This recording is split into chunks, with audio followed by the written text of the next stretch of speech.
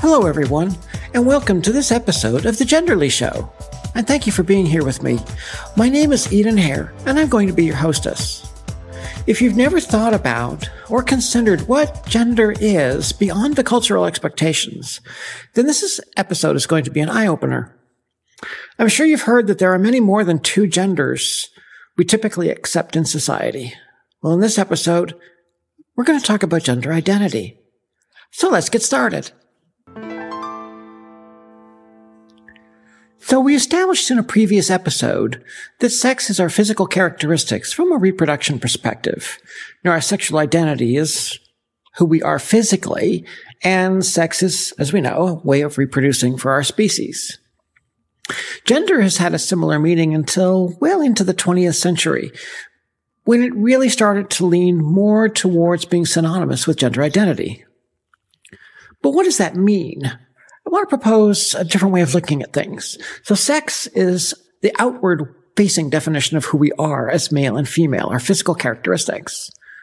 Gender could be said to also be an outward-facing view of who we are as man and woman. Gender identity, however, is an inward-facing view of who we are as man, woman. Basically, it's our self-conception of who we are. How we see and feel about ourselves relates to several facets of our identity. Our sexual identity, the physical being, the gender which society or others places us in, and who we feel we are. So we can say that just a little bit differently. Sex is what we are, male or female. Gender is who others think you are, man or woman or something else. Gender identity is who you think you are, man, woman, or something else. And gender expression is how others see you based upon what you're wearing and how those clothes, makeup, etc. relate to their notion of your gender, which may not line up. So we're talking about gender identity. And as we know, sometimes our sexual identity and our gender, the cultural view of gender, and our gender identity don't agree with each other. When they do, people tend to not think about their gender. There is no difficulty in rationalizing who they are as male and female, man and woman. Those two concepts agree with each other, and we say that those people are cisgender or comfortable in same gender. However, when those concepts are not aligned, they fall into an umbrella term, that being transgender, meaning to move when you shorten to trans. That's the root of the word trans. That means to move. And so we are moving our gender from where it would align to our birth sex, our physical sex, to where we feel it should be. Now, transgender, as I mentioned, is an umbrella term. It covers anything and everything which falls outside the cisgender space. But transgender is also a unique identity of its own, and that can lead to some confusion. So within that transgender umbrella, there falls to be the transgender gender identity, and then a collection of non-binary identities.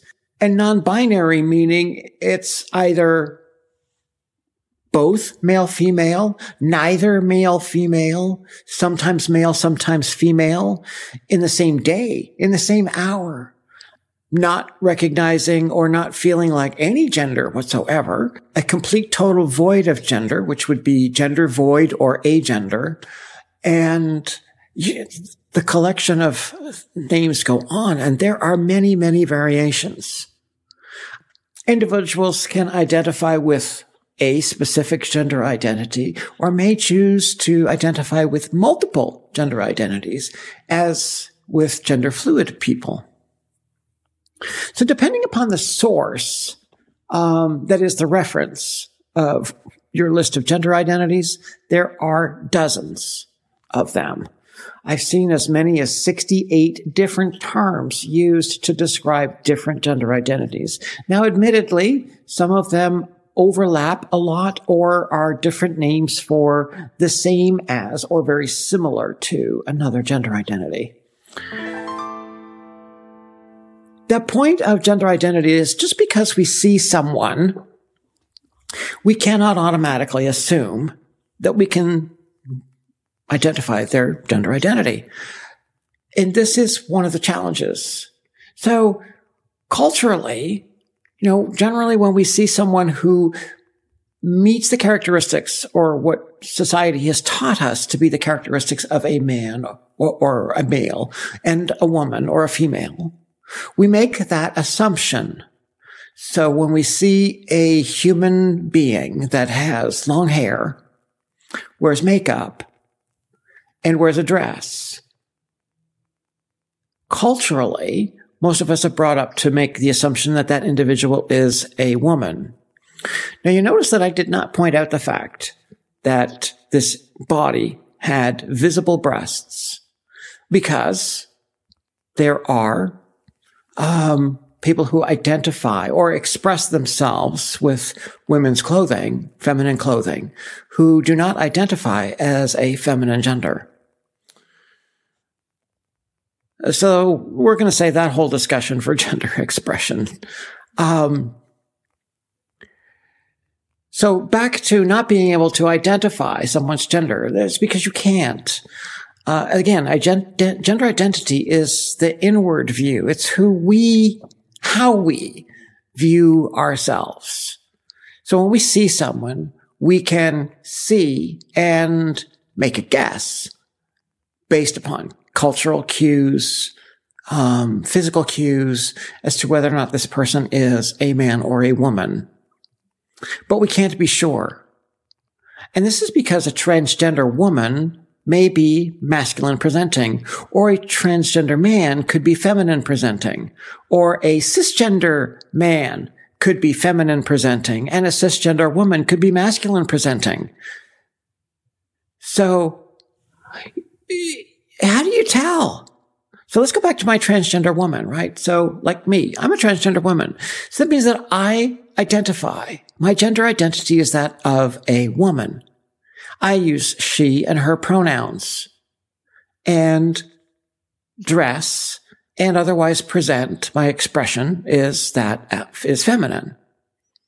A transgender woman who is masculine presenting, her gender identity is that as a woman.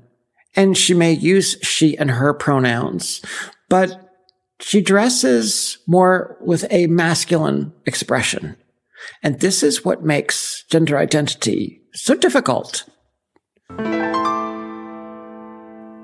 But there are some other things worth thinking about in terms of gender identity, and that there is a very significant generational divide in how we think about gender.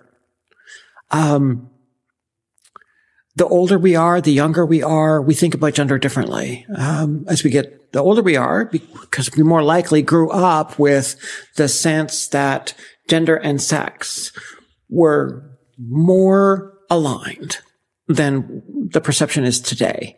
So those of us who have been raised with a more limited view of gender, we can and we should be taking this opportunity to look at the world and look at gender with a new perspective, a different perspective. Read, understand, ask questions, just to understand the complexities of gender. Now, these things can be hard to ask. Whether you have a transgender, non-binary friend or child or sibling. Those questions can be embarrassing to ask, but they're important. So for me, when I started having the discussions with my sister and then later with my parents, I wanted to be as open as possible. And I will say that I'm a lot more open now than I was 4 months ago. And that's a good thing, because you're encouraging not only yourself to explore and come to terms with, understand the intricacies of your own gender identity, you are also helping others around you look at things, again, with new eyes, a new perspective, a different perspective. And that means that you learn more about yourself and about the world in the process.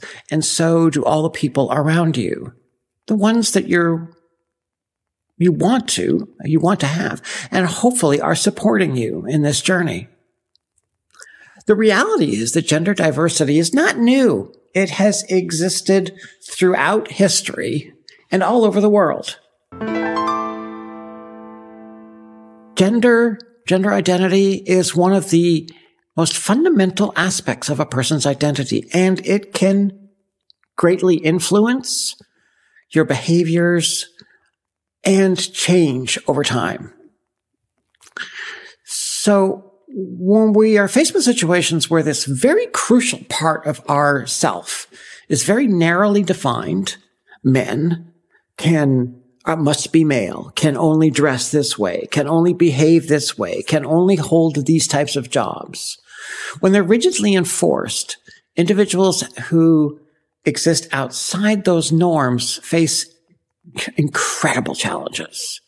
So when you have a man who decides that, hey, I'm going to wear a skirt because it's incredibly hot out and I'm sorry, my genitals are sweating and I don't like it. So I'm going to wear a skirt so I can have a little bit more airflow and feel more comfortable. Everyone else is going to ridicule, tease, potentially beat up this man because of the choice that he made to be more comfortable. But even those who vary only slightly from the norms can become targets for disapproval, discrimination, and again, even violence.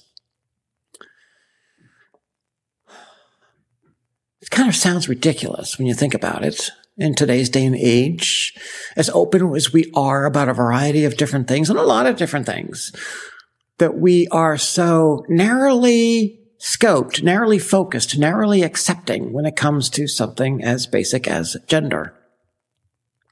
All this negative stuff that I've been talking about, it doesn't have to be that way. So if we apply a little bit of thoughtful consideration to the uniqueness and validity of every person's experience of self, we can achieve a much greater level of acceptance for everyone. Not only does this create greater inclusion for individuals who challenge the norms of gender, it creates a space for everyone, regardless of gender, race, skin color, sexual orientation, socioeconomic status, background, culture, etc., to be able to explore and express who they really are. So thank you so much for being with me today. I hope, again, that this was informative, interesting, and until we meet again, have a blessed day.